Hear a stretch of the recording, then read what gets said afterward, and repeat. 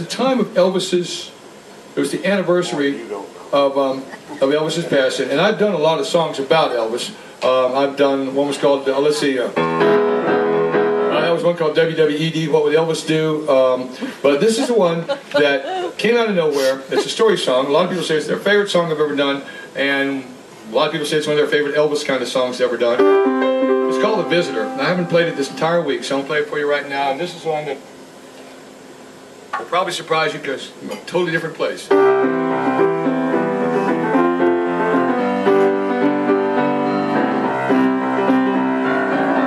I was riding through the Carolinas, trying to make time. Pulled off at the truck stop to see an old waitress friend of mine. They said, Billy, she's in the hospital and not far away. But time's not long, you better see her today. Well, she didn't look too good, kind of close to the end. I tried to laugh and kid around, but I could tell I was losing a friend. She looked up at me, gave a little wink. She said, don't cry, Billy. It's not as bad as you think. She said, you know, I've got all of his records, and even got a lock of his hair. She said, I'm sorry. She said, Billy, and she said, not as bad as you think. She said, I'm sorry. She said, don't cry, Billy. Not as bad as you think.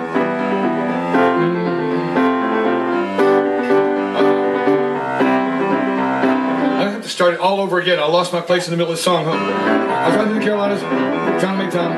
Pulled over truck stop, see no which been on. I said, Bill's in the hospital, not too far away. Go see her, better go today. She looked good, and I knew she was a friend. I tried to let her cheer up, but I was losing a friend. And then she looked up at me and gave a little wink and said, don't cry, Billy. It's not as bad as you think. I've been everywhere. I've done everything. My only regret in life was I never met the king. I said, you mean Jesus? She said, no, bless my soul. I'm talking about that boy from Memphis, the king of rock and roll. Billy, I got all those records, and I even got a lock of his hair. My time's not too long, Billy. I know he's up there. The nurse told me she needed some rest, and I said, I understand. I thought, well, she wants to meet the king, huh? I got a plan.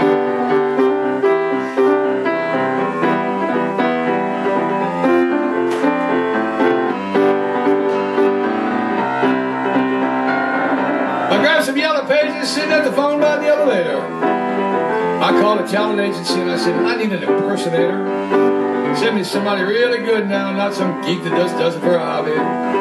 Look for that big guy tomorrow out there in the hospital lobby. The next day I was outside just sitting around having a smoke. Up pulls this big limo and out jumps this guy in a suit and a cloak. From the suit to the way he said, hugga, hugga, hugga to that big diamond ring. My God, if you closed your eyes, you would have sworn it was the king. We walked in the room and I said, hey, I got you a surprise.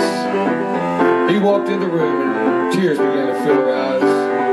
He plugged in the jam box and said, don't cry, baby, we're here to have fun. And that hospital room shook to the strains of 2001. He danced across the floor, knelt down beside her.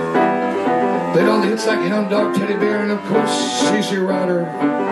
Took her by the hand and sang, wise men say, if I never saw good, I sure saw that day.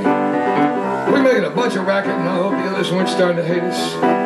All of a sudden, he made a bunch of karate moves, and he went into Viva Las Vegas. I'm thinking, God, that's amazing the way he turns this room into a stage. Right there in the middle of it, over the intercom, I got a page.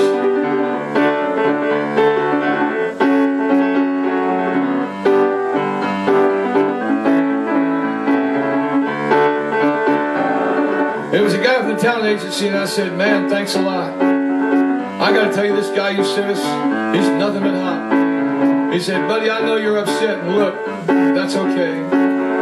See, the impersonator was in a car wreck, and that's why I never made it today. I said, what do you mean he didn't make it? He said, he didn't, I got to go, that's all. And then I saw this soft light come in the room at the end of the hall. I ran as fast as I could, but he vanished into space. Glanced, his eyes were closed, and there was a little smile on her face. Then I found the note that read, thank you, Billy, I'm touched. Now, Elvis and I left the building, but thank you.